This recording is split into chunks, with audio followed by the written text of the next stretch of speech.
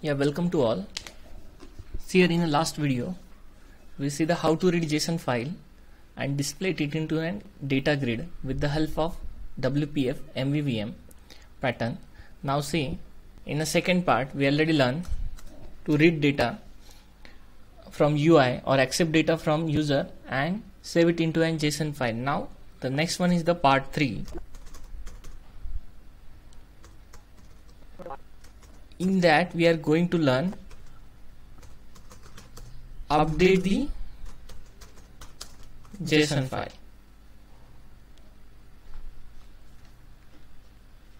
So let's start it.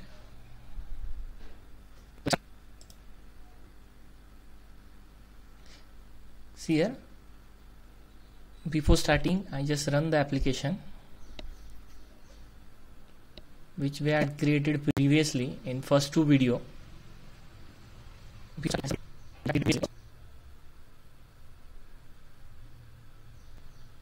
See, this is the blank one. Once you click on show, then it will display the all data which are present in your JSON file. Now let's see, we are going to add new. Here I just type it as a new entry, new. Here is the entry so that it could be better understanding. New entry will be there. Now I am typing here number. So last entry is the joy. After placing add, then the new entry will be appears after this joy. See here, okay. Now this new entry is appears here. So now we are going to add here button for the update and bind this button with the update method. So without wasting time, let's do this.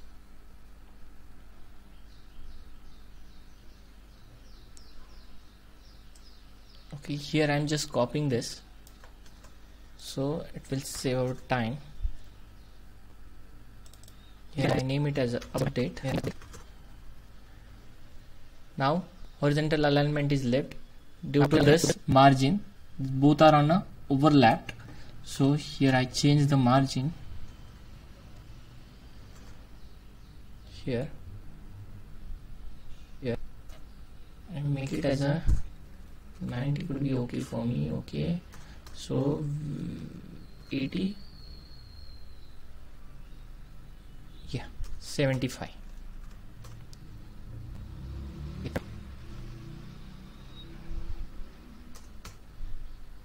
Okay. Now this update button is added. Here we need to bind the command which we are going to create in your view model. Right now here the add command is there. That means this add and the update will perform the same operation due to this command binding. Now let's first write the command for the for the update. Here is the command. So now just create the new command. So private now I command here, okay. Now I create update command semicolon. Okay, and just copy and we're going to create a new command here, public I command. Initially we just define it. Now here is the implementation of this command.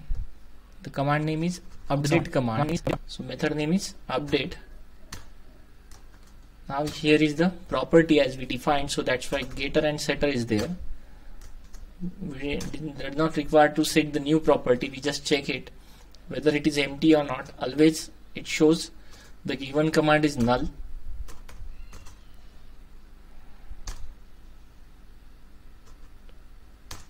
So after that we'll perform operation. Here the error is there because here double equals to is required. So now update command is equals to new called delegate new relay. Now param passing instance for this thought. Here we are going to create a method in which actually we are doing the operation for the updation. So this dot will create the new, let's say,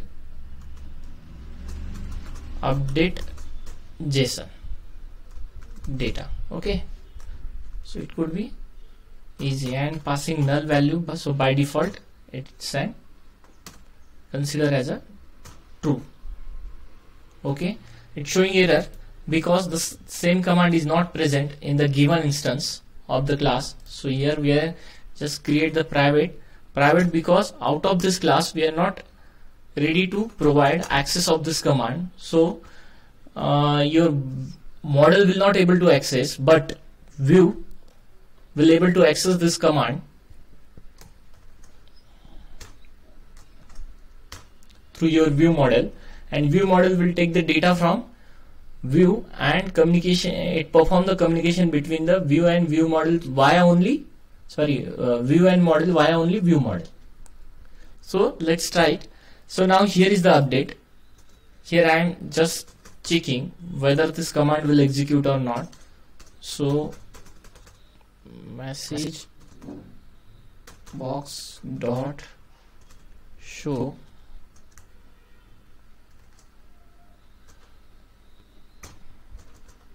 here update command press or update command call. Okay, here using window. Okay, so update JSON. So command name is update command. We just bind this command with your update button. Okay, now let's run this.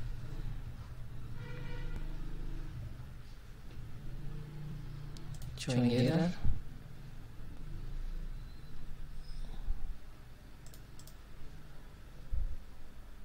Okay, return.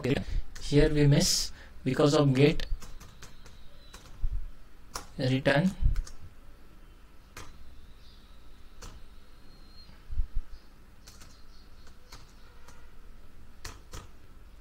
Yeah, then started. Yeah, started.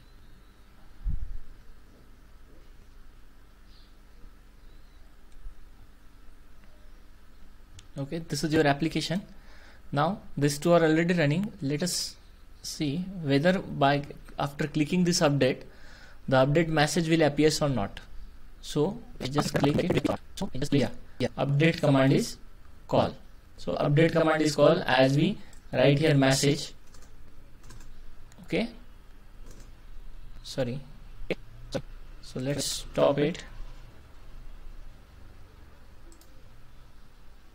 Now write the code for that. Just make it as a disable. Here see how to update the given JSON. So before updating we need to select it. Select the row so that the data will be selected into an selected items as we already taken. See here selected items, binding selected person model as we create. Here the selected person model is the object for your model class, that is the person model class. So whatever entity is selected here means whatever on which your row you are click will be automatically selected, and the same data bind to your first name, last name, age and the contact number. Is it clear? Simply once you select the row, all data will be displayed here. Once the data will be displayed, we just update the entries and click on the update button, then the data automatically updated on your list as well as your JSON file. Let's see.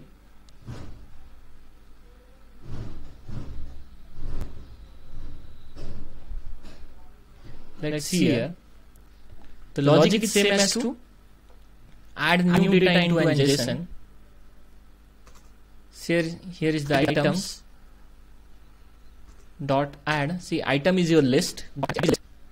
This is your list which we previously defined here. Items and having property get and set. So Here is the add. Then add what we are going to add in selected. Okay, selected person model. Okay, sorry, here selected person model means whatever on which row you are selected, the data will be copied and add it into your list after modifying. So where now we take one more variable where I name as a updated JSON is equals to, here we need to use JSON converter dot, as the data is in simply text format, so use serialization dot, as data is simply now, so here items. Okay, now we need a formatting, so formatting dot inted, so it will be display or save the data in a proper format. Now need to write this data into write all text into your JSON file. Okay, by using the path @ here the file name is people data dot JSON and comma here which file you are going to provide to write on the JSON file into a JSON format. So here the updated JSON is here. Now semicolon. Clear? So after updating we need to call get list, so we can see easily the data is updated. Okay, so get JSON data, this is the method name, and at last we just show whether the file is updated or not. See, and I am going to show given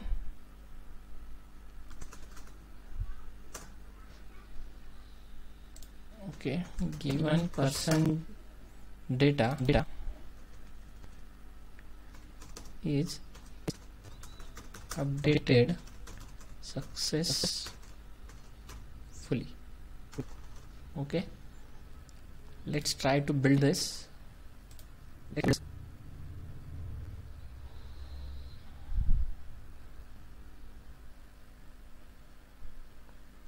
Okay, succeeded. Let's start it. Okay, first I am going to show the exact what is the data is present. See, new entry is the last data. Now update. Suppose we are going to update this one, instead of new data is present, here I just type new. Here I type updated. Okay, updated entry. Here instead of 40, here we go for 33. Here 111, so that it should be understand, and click on the update button. See here, update. Okay,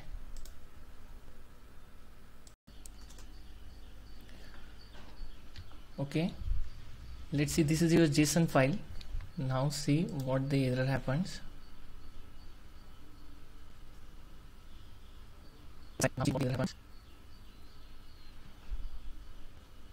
See, last time we are going to modify.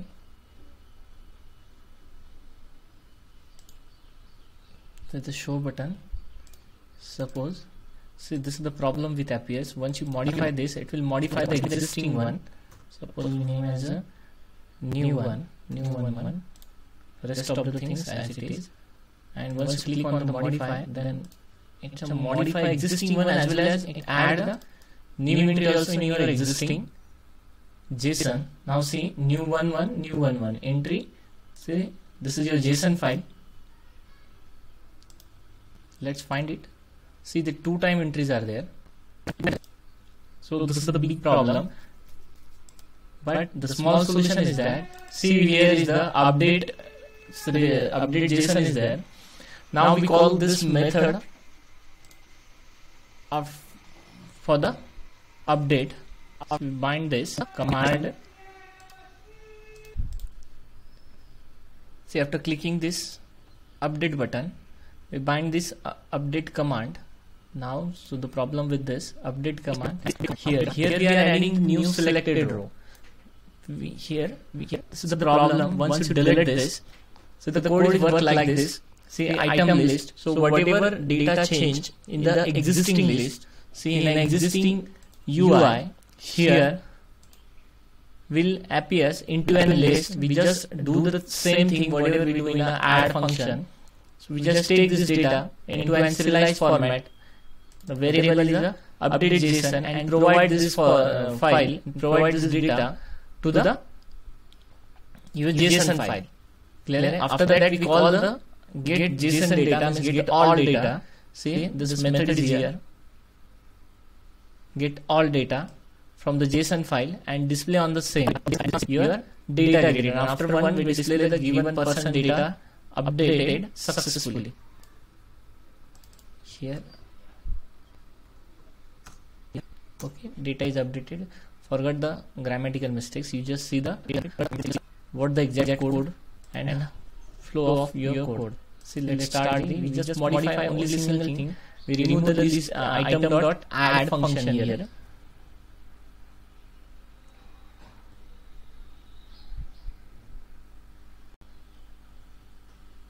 Okay, show. So this is your JSON data from the JSON file. JSON file is here. Now let's, first file is the joy, name is joy. We just modify this joy as a, suppose person, suppose last int is a new data last int, and suppose the age is 30, and here for better understanding 111. So as I enter person new data 3111. So instead of this is the first entry, Joy Jackson 28, and this here I click on the update. Okay, so given person data is updated successfully. Because of this file is open, here the update is not reflected. I just close the solution. So I close the running here. See here, because of the open here, it will ask the reload the your JSON file. Yes, I just yes to all. Now see here, the data is updated successfully. We can see once again.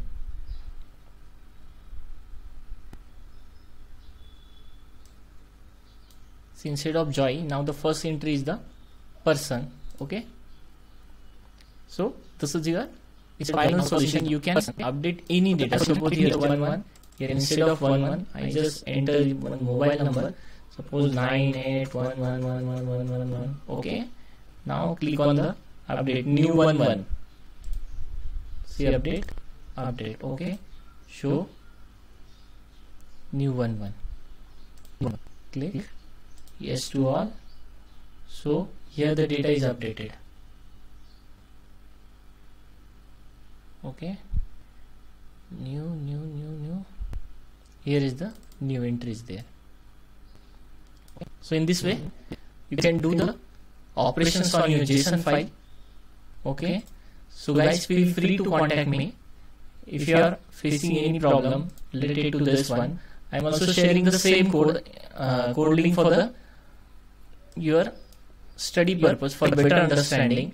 You just refer the description box for the link of this runnable code. So guys, take care. So next video will be for the deletion, how to delete data from JSON file. Okay, we will continue the same one, continue the same solution for the next video. Okay, thank you.